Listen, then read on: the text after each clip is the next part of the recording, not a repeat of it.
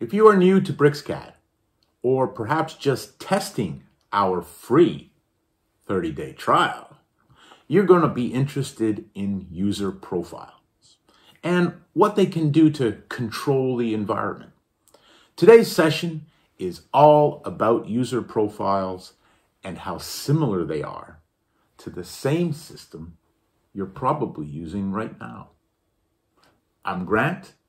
Welcome to the lab. Let me show you how. Here we have the default BricsCAD user profile called Default. You can see in the target that we have asked this profile to launch with the default user profile.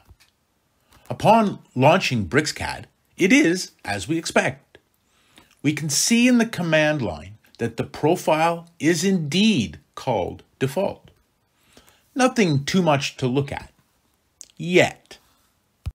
Here I have made a copy of the default profile shortcut and called it BC Lab, and also updated the target to reflect the profile.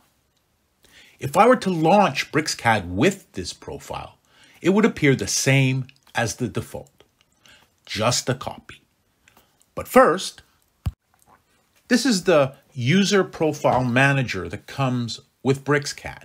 And we're going to use this to create the new BC Lab profile to launch in the shortcut. Start by selecting the default profile and choose Copy. Call it BC Lab, and we are done. And when we launch BricsCAD with the BC Lab profile, it is as expected, an exact copy of the default. We can see that the BC Lab profile is current, so any settings changes we make will be stored in this profile. Type settings at the command line to bring up the settings dialog.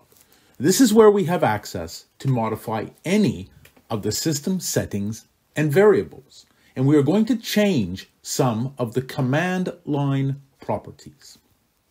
In the search box, type in command line font, which leads us to the command line settings.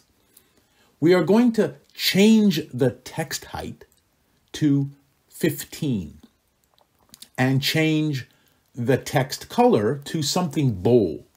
Let's say green. To see the full effect, let's close and relaunch the same BC Lab profile. Right away, we can see the differences between the profiles, BC Lab and Default. And we are now on our way to creating a profile for every occasion. For instance, create profiles that are project specific. Perhaps a block library requires a certain search path for a particular company. Migrating to BricsCAD couldn't be easier. See for yourself with our free 30-day trial here at Bricsys.com. Thanks for joining me in this session today in the BricsCAD lab. As always,